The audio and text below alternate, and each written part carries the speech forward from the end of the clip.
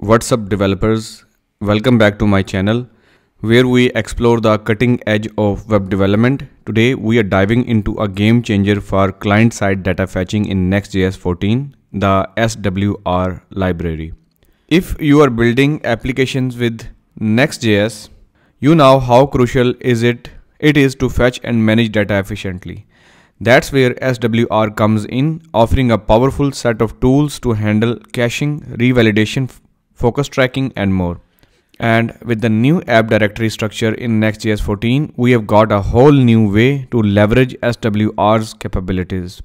So grab your favorite coding snack and let's explore how to master SWR in NEX GS14 with the app directory.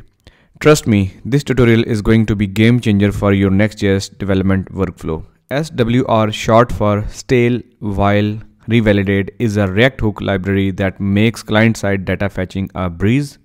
Developed by team behind Next.js, SWR takes care of caching, revalidation, focus, tracking, refetching on intervals, and more, making your life as developer much easier.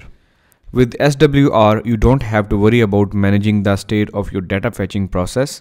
It does all the heavy lifting for you, ensuring your application always has the freshest data while providing a smooth user experience. Before we dive into SWR, let's set up our Next.js14 project with the app directory structure.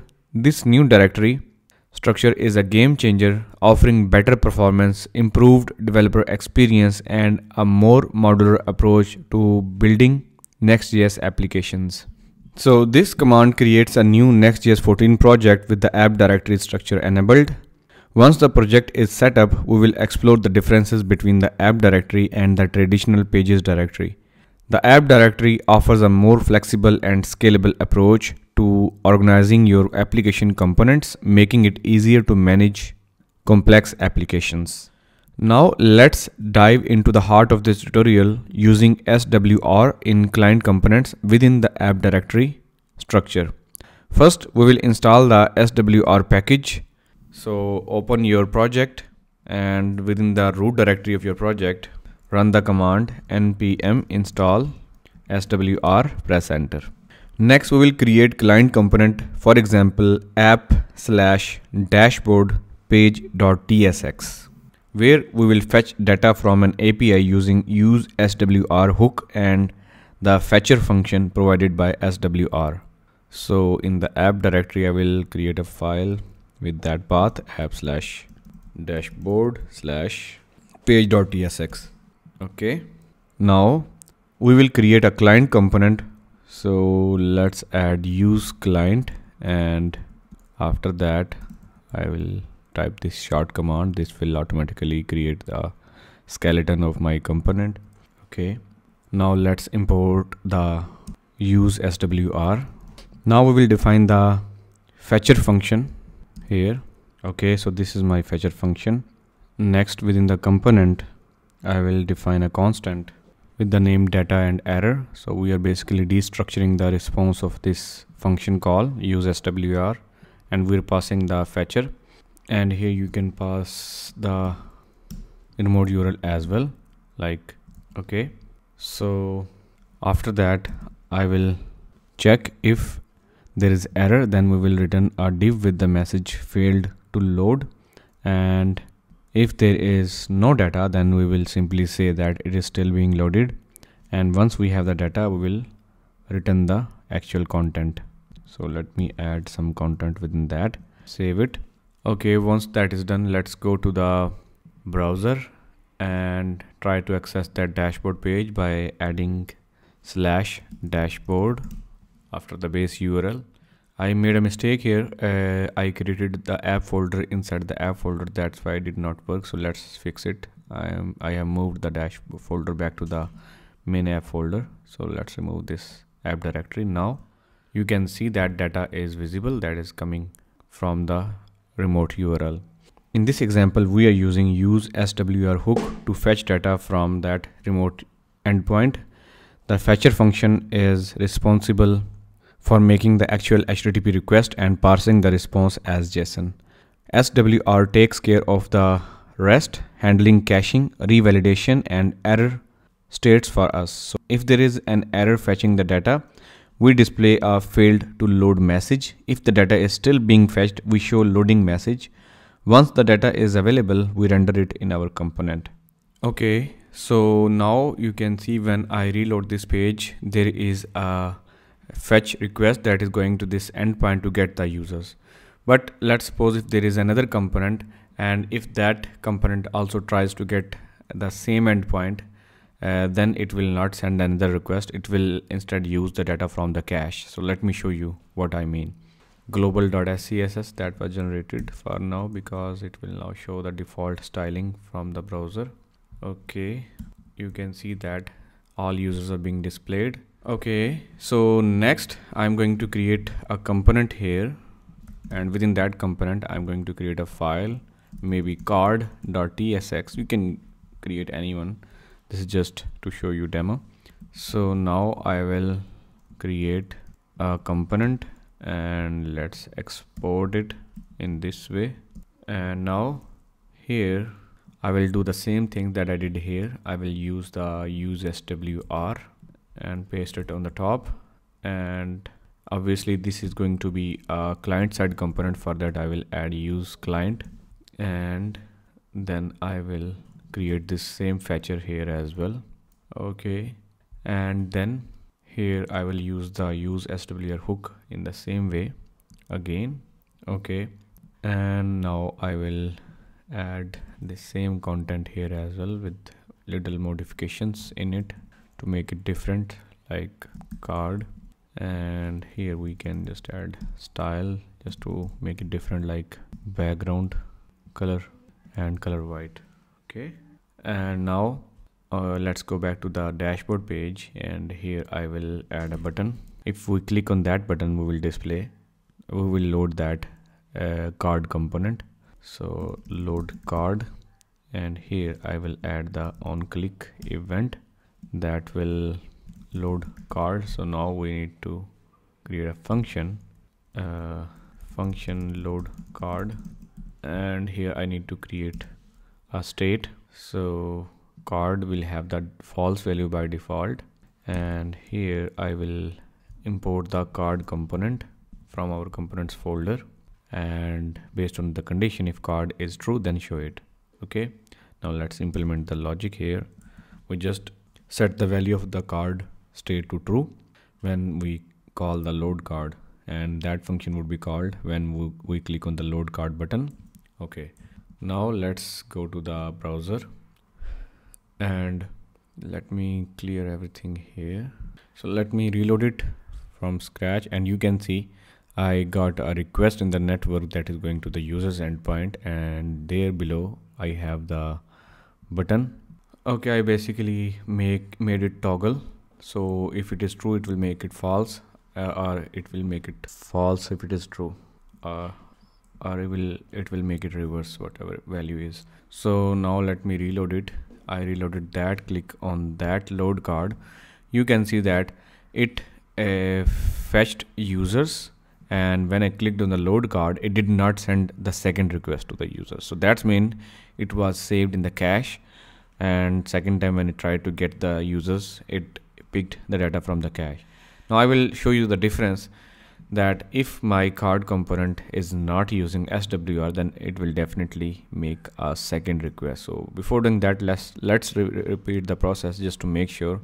You can see I clicked on that and it did not send a second request. So now let's go back here, and this time I'm going to comment it out, and let's comment this as well, and we have to add the use effect this time. Okay, and we have to import the use effect, and we have to call this function when the component is mounted. For that I have passed the empty array. And now by the way, let me create a state.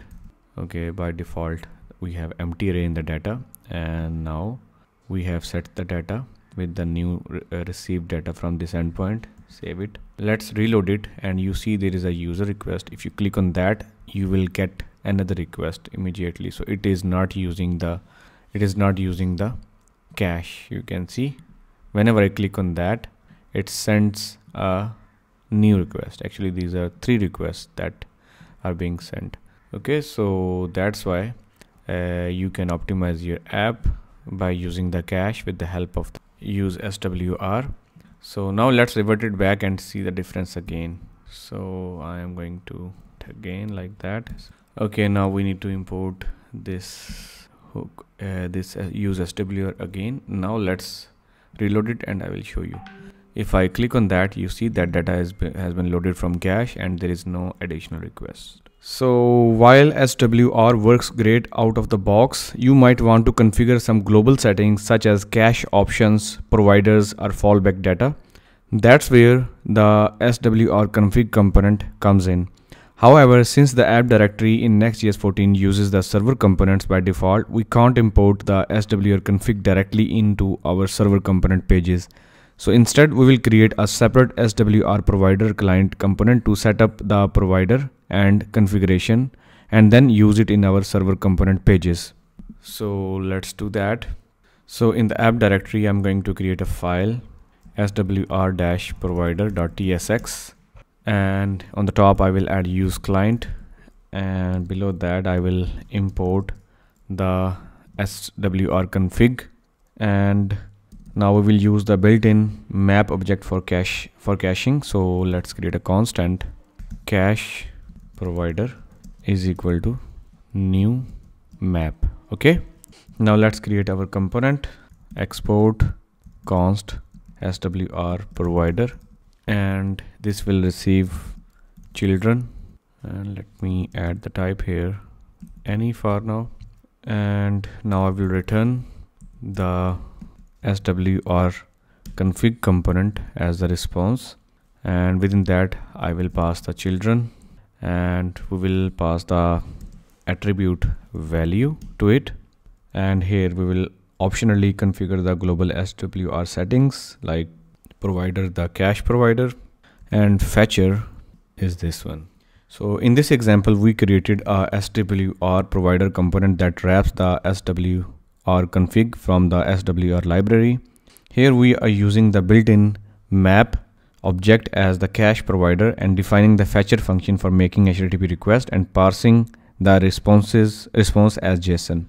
Now we can use this SWR provider component in our server component pages.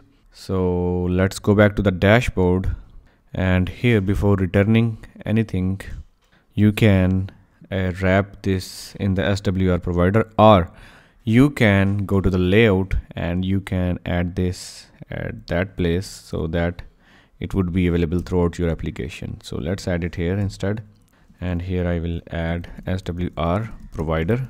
Make sure to import it from the file that you created earlier, and let's move the children inside that. So now all of your components that are children of this will be using SWR.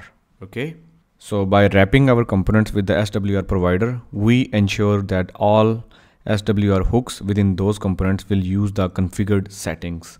So now let's quickly test it. So in this provider, we are using the fetcher. We are providing it the fetcher, so that's mean we don't have to specify fetcher every time. So like this, here we have created a fetcher. I can just get rid of that and remove it. So in this way, it will use the default fetcher function that we gave to it in the configuration. Now let's go back here and let's reload it and see if it is still working. Okay, you can see that it is still working. Everything is still working fine. But this time you see that when I click on the load guard, it sends a new request to the users. Okay, so here we have to get rid of the fetcher here as well. Save it. Now reload it. So now you saw that we don't need to write that repetitive line that we repeat every time when you want to use SWR. So we just configured it at one single place, and now it is being available throughout your application. For now, I will get rid of this custom provider for the cache because I want it to use its own implementation for it. So now let's reload it, and you can see it is working perfectly fine. SWR is not just for fetching data, it also provides a handy hook called use SWR mutation for handling mutations like updates and deletion, etc. and automatically revalidate the cache. So here we are using the use SWR mutation to define a mutation function, update user data. This function makes a put request to the /API/user endpoint with the updated user data. When we call the trigger function with the updated data, SWR automatically updates the cache for the endpoint with the new data. SWR also provides a hook called use SWR infinite for handling infinite loading scenarios such as infinite scrolling or pagination. So in this example, we are using use SWR infinite to fetch and render paginated data for the endpoint that we specified. The getKey function generates the appropriate SWR key for each page, and use SWR infinite handles fetching and caching the data for us. These are just few examples of advanced features SWR offers. There are many more, such as intercepting requests, broadcasting cache updates, and more, which you can explore in SWR documentation, or I would also record more dedicated videos about these micro topics, and we will look into that in more depth with more practical examples. Alright, that was quite a journey. We have covered a lot of ground today, from setting up NEX GS14 with the app directory structure to mastering SWR for efficient client-side data fetching. With SWR, you now have a powerful tool in your arsenal to build lightning-fast data-driven applications with Next.js. Whether you are fetching data from APIs, handling mutations, or implementing infinite loading, SWR has got you covered. Remember, the key to building great web applications is combining the right tools and techniques. By leveraging the power of Next GS14 and SWR, you are well on your way to creating amazing user experiences. If you found this tutorial valuable, don't forget to like, share, and subscribe to my channel for more exciting content on React, Next.js, and web development.